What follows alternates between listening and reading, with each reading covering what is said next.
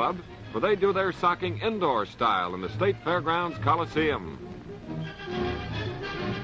The Ukrainian Sport Club in the dark shirts meets the OSIA-Italia boys for the indoor championship. The action is wild and woolly in the first period as the Ukrainians attack the Italiano nets.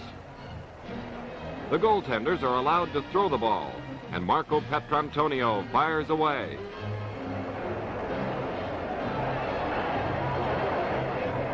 This doesn't discourage the Ukrainians in the least, for they come storming back. Ores Pasmadiuc sets up Tom Spratt, but the Italianos have their ideas. A mad scramble ensues as the Italians have a little difficulty clearing.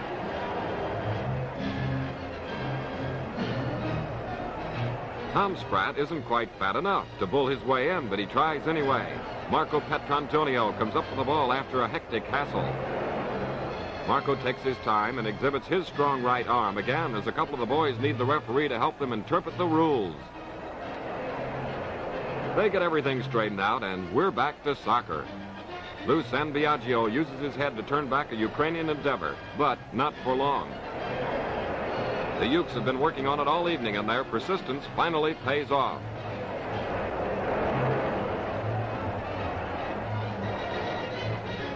Mike Samochenko left puts one past Marco, and the Ukrainians take a 1-0 lead. Lou San Biagio slams the ball at Marco, but only due to the excitement of the heated struggle. The Ukrainians try to add to their lead as they again torment the spunky Italianos. Bill Allison gets off a boot, but his kick goes over the wall for a ground rule double. The skillful Ukrainians, masters of the booting game, demonstrate their offensive tactics. Only a great save by Marco Petrantonio, the hardest working man of the game, can stop the attack.